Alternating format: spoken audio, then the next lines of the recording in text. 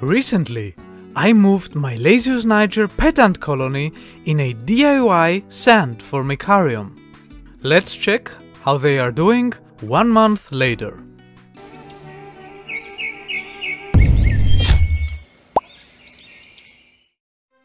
Hello and welcome back to Ants Vienna. If this is your first time watching us, on this channel we cover everything you need to know if you want to keep ants as pets. Giving you updates on my own ant colonies is a crucial part of the learning process, as you can better understand how each ant species behaves. Today, we're going to focus on well-known ants that are often underrated by many. Yes, I am talking about Lasius Niger. If you enjoy this video and find it helpful, leaving a like below would be awesome. And if you don't want to miss future ant updates and tutorials, make sure you are subscribed with all notifications enabled. Okay, so about a month ago, I had my Lasius Niger colony move into this homemade sand ant farm I've created. And let me tell you, if you are keeping or plan to keep Lasius Niger as your pet ants, it is best to provide them a substrate to dig in, because they love digging.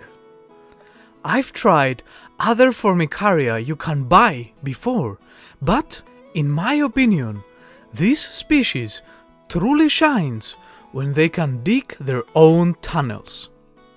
Of course, as an ant keeper, you still need to take care of the basic needs of your ants, like watering the terrarium sand in my case, and feeding them both carbohydrates so the ants can execute their daily activities, and protein, often in form of insects, for brood development.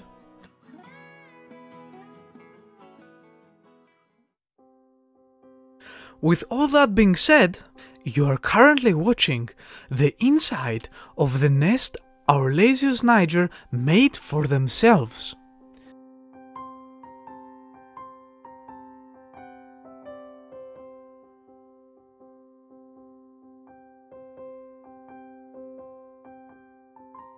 If you look precise enough, then you should be able to locate the queen on the bottom left chamber.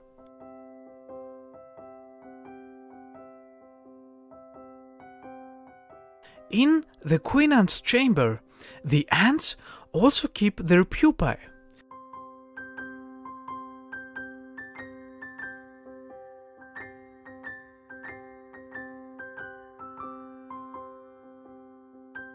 While on the upper right, they have a separate chamber where they develop their larvae for the time being.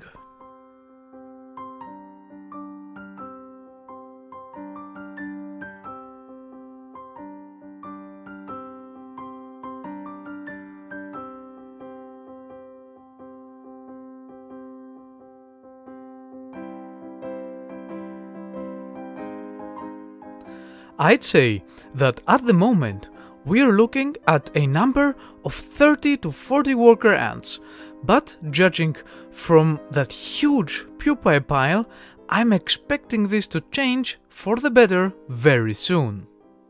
That's because I've been feeding them well.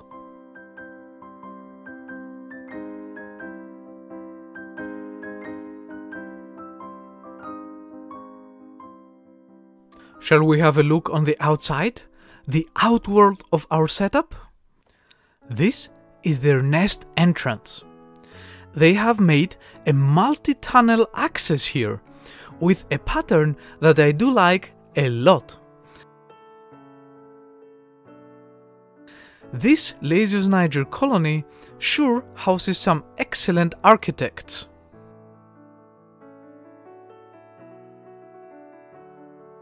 What I personally enjoy watching most is when they try to drag an insect through the entrance that is obviously too big for the opening.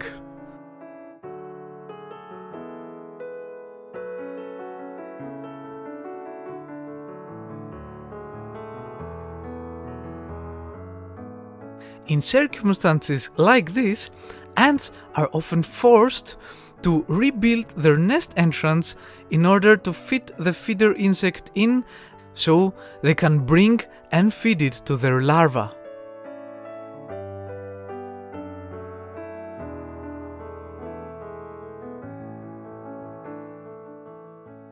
What do you enjoy most watching your pet ant colonies? Let me know down in the comments. I read and answer them all.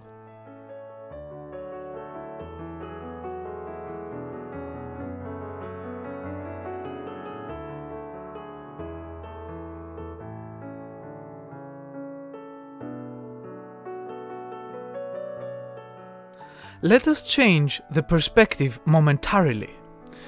You should now be able to see a part of their nest tunnels if you focus your eyes on the background.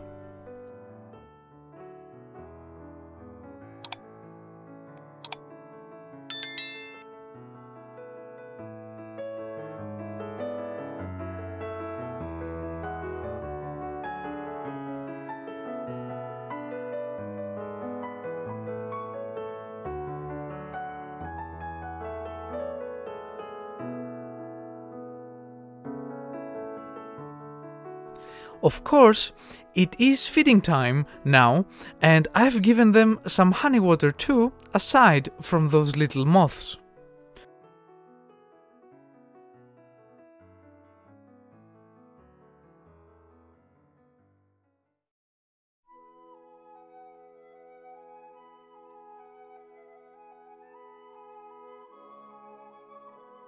Overall, I'd say that my Lasius Niger feel most comfortable in this sand ant farm.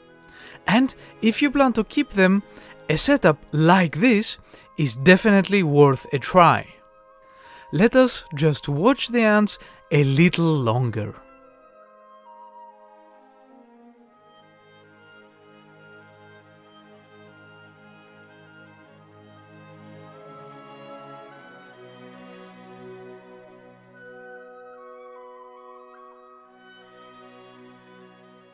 I hope you enjoyed the nest insights of our growing Lasius Niger ant colony. If you want to know more about these ants or the DIY sand ant farm I've made for them, feel free to check out the videos that appear on your screen right now.